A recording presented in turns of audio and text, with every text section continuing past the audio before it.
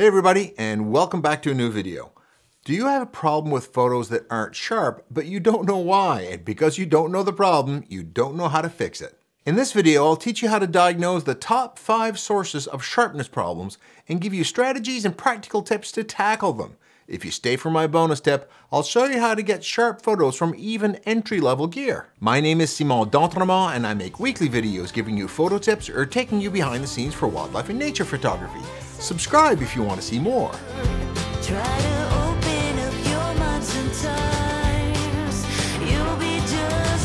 Okay, so your photo isn't sharp, but you just don't know why. The potential reasons for your photo not being sharp are the subject moved, the camera moved, you missed focus, the depth of field is too thin, and your image was noisy with poor image quality. Let's get started. One of the most common reasons that your photos aren't sharp is that the subject moved while the shutter was open. The issue here being that if there is subject movement while the shutter is open, it will streak across the center pixels rather than staying one place, and the camera will record the streaking movement, not freeze the subject in a moment in time. Now, done intentionally, you can use this effect to simulate movement in your shot, like for moving water, a moving car, or rotating airplane propellers, but otherwise, it shows up as blur on your subject. So how can we tell this type of lack of sharpness from others? If your subject is blurry, but the rest of the photo at the same plane of focus, that is within the depth of field, is sharp, then it's movement of your subject that's the problem. You have 2 potential solutions. 1, you need to increase your shutter speed so that the time the subject can move in the frame is lessened. 1/100th of a second for static targets, 1/500th for slow-moving targets, 1/1000th for sports or fast targets, and 1/2000th of a second for flying birds. The second solution is that if your subject is moving, improved panning technique will yield sharper images. That's because if you pan and move along with your subject, its apparent movement across your field of view is much slower, making the movement across the sensor less. So if you want to take a sharp photo of a moving car, don't aim at one spot and let the car pass across the frame, but follow the movement as you hit the shutter. Now, the second most common reason for images that aren't sharp is not that your subject moved, but your camera moved. So your camera is moving, which causes the apparent movement of the scene on your sensor. The tell for this one is usually blurriness across the whole scene. While when the subject moves, the subject is blurry but the rest is sharp, when the camera moves, there's usually nothing sharp in the photo. You may even see streaks in your scene, and they should all be in the same direction. I have 3 potential solutions for this. 1, like in subject movement, camera movement can be managed with shorter shutter speeds. Like before, faster shutter speeds will give less time for the camera to move while the shutter is open. The trick here is to have the minimum shutter speed needed to freeze the movement of your camera. And my advice here is to shoot a shutter speed that is 1 over the focal length of your lens. Why this relationship to focal length?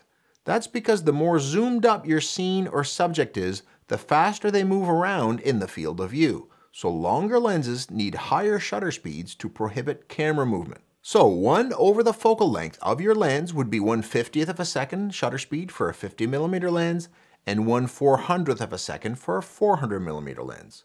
What will work for you best will depend on the camera and lens combination that you're using and if they have stabilization. If they do, you can cheat on these suggestions and get away with it. I would advise not going lower than 1/50th of a second, even on wide lenses like 20mm lenses, just because getting sharp photos at extremely low shutter speeds is very difficult. Another way to stop camera movement is just to use good hand-holding technique. Support the lens and camera firmly, tuck your elbows into your body, squeeze the trigger gently, don't stab, and add some pressure from your eyebrow to the back eye cup. These will all stabilize the camera and reduce vibration caused by the actuation of your shutter. At really low shutter speeds like 1/10th of a second, half a second, or a few seconds, handheld isn't stable enough for sharp photos, even with good technique. You may need these long shutter speeds in low light conditions to appropriately expose your scene. This is the time to break out the tripod. That way, as long as your subject isn't moving, you can take as long as an exposure as you'd like. Use a shutter release or the 2-second timer on your camera so you don't shake the camera on these long exposures while you're pressing the shutter button. The next common scenario that will leave you with photos that aren't sharp is having totally missed the focus. On very fast or long focal length lenses, this is easily diagnosed as the subject will be out of focus, but the background or foreground will be in focus. This means that your camera isn't focused on the right part of the image.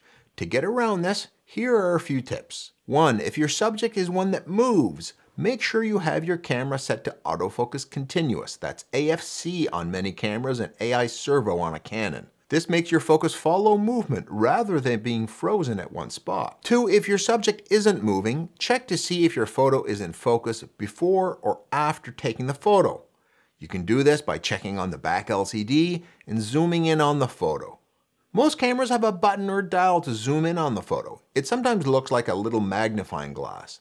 Look around the scene to see which parts are in focus, if any. If the wrong part of the photo is in focus, try moving your focus point around, which you may be able to do using a little joystick on the back of the camera, and make sure you put your focus points on the part of the image you want to be in focus. By the way, if you sign up for my email list, I'll offer you my free guide on shooting in backlit situations. Link in the comments below. The next most common cause of photos that aren't sharp are that the depth of field is too thin. That's because photos usually have a slice of the photo in focus with things before and after that slice out of focus. If you move the camera or your subject moves, the focus point can be outside the critical areas where you needed it to be. This can be obvious or sometimes subtle, like in this photo of mine of a wood duck. This photo is focused on the eye like I wanted, but this one is focused in front of the eye as the depth of field is razor thin. The solution is to make the depth of field deeper, and the easiest way to do this is to have a smaller aperture, making more of the photo in focus. A smaller aperture would have a larger f number. Here's an example of a thin depth of field at f2. Notice that any movement of the subject or the camera moves the part of the photo that I want in focus outside the depth of field.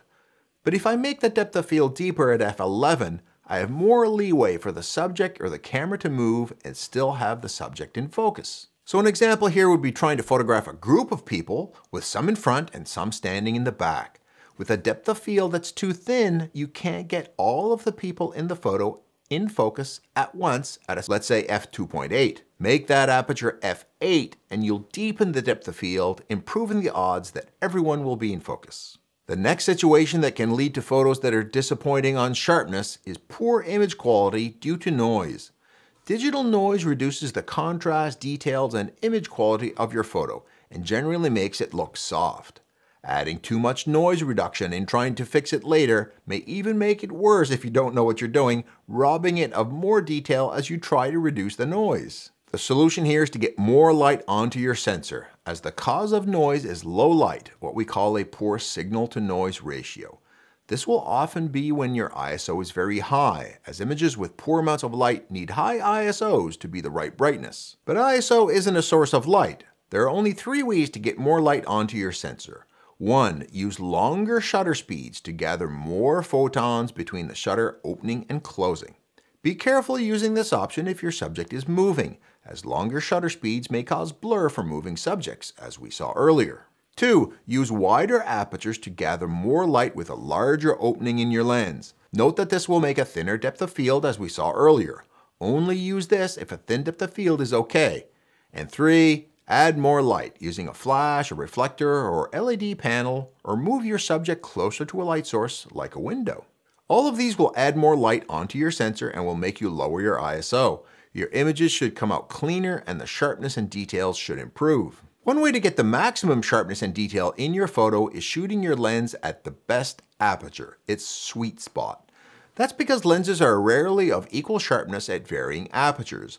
Most have an ideal aperture where it's at its sharpest. It usually goes like this. The lens is less sharp at its widest aperture. It usually improves as the aperture gets smaller. Then at a certain point it starts getting less sharp again due to an optical aberration called diffraction. Where the sweet spot is will depend on the lens.